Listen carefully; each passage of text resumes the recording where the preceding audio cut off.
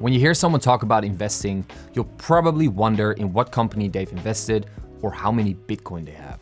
Well, if you're a filmmaker, there are other ways to invest your money in, which can result in a nice return over time. When I ask you to name 2 different sources of income as a filmmaker, what would your answer be? The biggest source of income for me, besides my day fee, is my equipment. Each tool has a different price tag. Think of my camera A, which is the Sony FX6, perhaps a camera B. This, as you can imagine, counts up pretty fast. Let's divide investing into 2 categories: money losing and money making investments. The money losing investments sound like an absolute no-go, but since we can actually use the products, it earns itself back over time. So by using, for example, our Pocket 6K Pro, we can earn it back by adding it to our invoice for every job that we use it on. If we sell the camera 5 years later, it will most likely have dropped in price significantly, but we have already made a massive profit by renting it out to ourselves. Then you've got money making investments. This is, of course, no guarantee as with any type of investment. 2 years ago, I decided to invest my money into old Leica R lenses. Partly, it's their amazing image quality, build quality, and characteristics, but it's also the hype that makes them rise in price. Now, the question you may have is, should I invest or not? Investing your money in a basic film kit is a wise choice. This lowers the barrier to shoot and will most likely motivate you to take it out more often and create things. As you grow as a filmmaker, you will notice that clients start asking for different gear. In my situation, I was asked to shoot a TV show, which had to be done on a Sony camera. Now, I could rent an FX6 every shooting day, which were 32 days. So let's do the math here. In Holland, you pay 225 euros for an FX6 set with some batteries and stuff. That is 32 times 225. That equals a staggering 7,200 euros. Wait a moment, the price of a new FX6 is 6,700 euros. That's a no-brainer, of course. I made this purchase, and over the course of this job, I got myself a free Sony FX6. But what if you don't have such long projects? Well, that is why I still call it investing. By seeing a pattern in past jobs, you can make the call to switch to a more expensive setup that is in higher demand. Of course, you should only do this if you're sure it will either get you more higher paying clients or that you personally benefit from having that camera. Now, what do I consider smart investments beside your camera body? Number 1, lenses. Lenses are hands down the best investment for filmmakers. Think of brand-specific glass like Sony or Canon or Panasonic, in either zooms or primes. They will lose value over time, but you can transfer these lenses from system to system, so they will last you a very long time. Time enough to be earned back, Vintage glass is also very popular. Take a look at Contax Zeiss, Leica R, Minolta Rockers, Canon FD, Nikkor AI, and Zucos. As they're not in production anymore, but the demand keeps going up, they will most likely rise in price. Number 2, tripods. A good tripod will last you a lifetime. They are relatively stable in price and they're essential for good and proper pan and tilts. I chose to invest in the Sechler, I don't know how you pronounce it, Sechler Flowtech 75 system with the Active 8 head.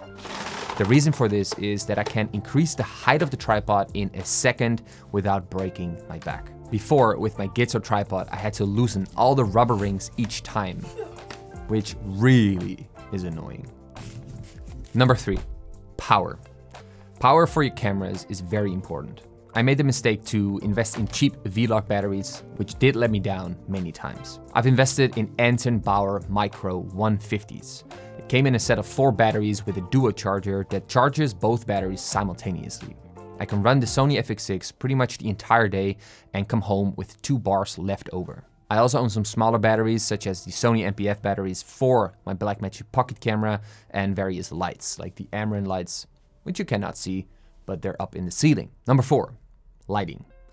After you've got a basic kit locked in, investing in some lights might be smart.